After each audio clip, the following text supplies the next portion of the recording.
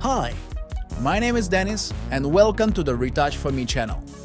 We're updated our new crop plugin, so let's dive in.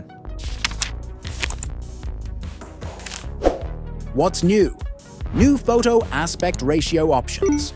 Original and custom. Original preserves the original aspect ratio of the uploaded photo.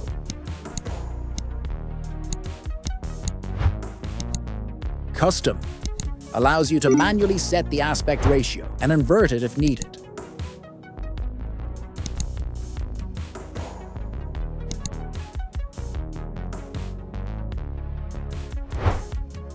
New Custom Margins panel. This panel lets you set an anchor point for aligning the minimal crop area based on the selected aspect ratio. To use this feature, first activate Custom Margins. Then, move the anchor point on the graph, or manually set the margins from the desired side to achieve the best result. How to use the crop modes and why they matter. Manual. The manual mode allows you to freely move the crop frame around the photo. This mode is automatically activated in other modes when you start dragging the crop area. Example: you've uploaded a photo shoot and want to crop all photos uniformly, regardless of their content. First, if you don't need to lock the aspect ratio, switch to the free mode. Then, drag the crop area to the desired position and resize it by pulling the corners of the frame.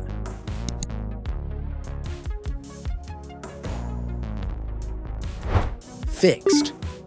The fixed mode lets you apply a single crop type to the entire set of photos. Example: you've uploaded a photo shoot for a school yearbook where the subjects are photographed in full height. You need all the photos to match the upper body format. First, select the fixed mode. Then, choose the upper body crop type. If you need to extend the crop area, use the Extend option. You can also use the Custom Margins panel for more flexible crop area adjustments. The algorithm will apply this crop type to all photos in the set, and they will be exported in a consistent format. Auto.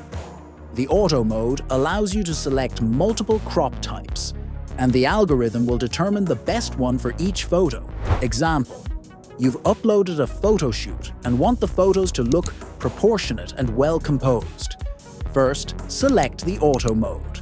Then, specify several crop types, such as upper body, half body, and full body. The algorithm will analyze each photo and apply the most suitable crop from the selected options. Indicators. In each crop mode, you can see indicators next to the crop types. These indicators show which crop format the algorithm considers the best fit for the current photo. Gray indicator. The frame doesn't fit within the image. Cropping is not possible. Blue indicator. The frame fits within the image. Cropping is possible, but it's not the best option. Green indicator. The frame fits perfectly within the image, and this is the most optimal crop. Download the plugin now at Retouch4me. Hit the like button, subscribe to our channel, and let us know your thoughts in the comments below. That's all for today. See you in the next videos.